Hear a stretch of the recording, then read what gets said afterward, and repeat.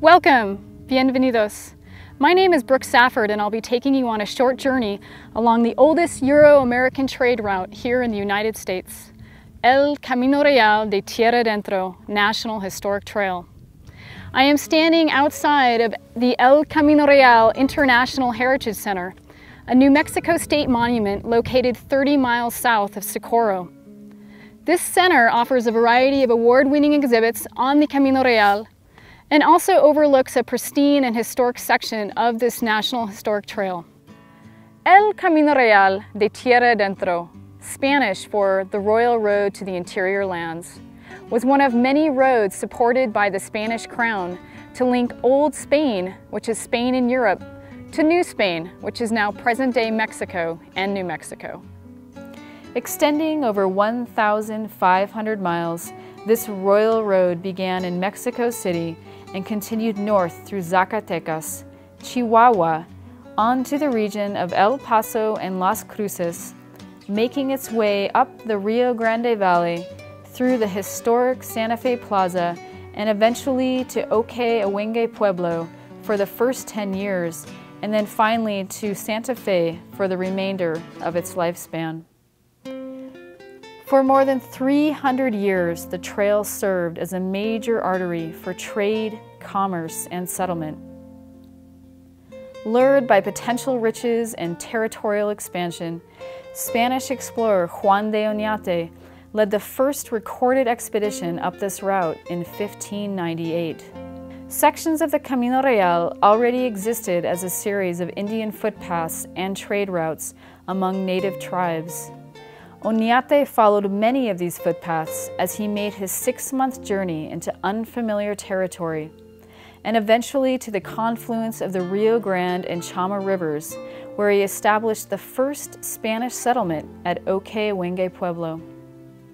Over the next 3 centuries, thousands of merchants, soldiers, friars, women, and children traveled along this route, looking to settle in new territory, establish missions, or simply to make more money. Occasionally, American Indians familiar with the area would accompany them and serve as guides. Goods moved up and down this route. Some of the most common items included corn, sheep, cattle, woven goods, hides, salt, piñon nuts, and cow and antelope hides. Luxury goods such as satin sheets, beds, silk, musical instruments, chocolate, and precious stones were also transported or sold. In addition to exchanging material goods, the trail was a primary conduit for change, introducing new cultures, ideas, materials, and conflict with the American Indians who had inhabited areas along the route for thousands of years. You may be lucky to travel in a car today, but back then, the main mode of transportation along this route was via the 2-wheeled carreta, the 4-wheeled carro, or by horse, mule, or foot. A yoke of oxen would typically pull the vehicle, averaging around 10 to 15 miles per day. A typical caravan consisted of 20 to 30 wagons, followed by mule trains and flanked by thousands of pigs, sheep, horses, and cattle. We are now walking along a dreaded yet unavoidable section of El Camino Real. This section is called the Jornada del Muerto, or Dead Man's Journey. Due to rugged and impassable terrain along the Rio Grande, the caravans were forced to leave the comforts of the river and tread across this 90-mile stretch of waterless and desolate terrain. As you can see, the land is parched, it's exposed, and there's really nowhere to hide from the elements. The travelers likened this to traveling across a barren sea. The temperatures were extremely hot in the summertime and bitterly cold in the wintertime.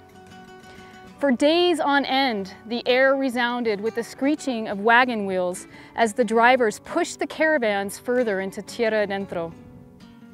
It took about 2 to 3 days to traverse the Jornada before travelers could quench their thirst at the first paraje or campsite located at the end of this no man's land.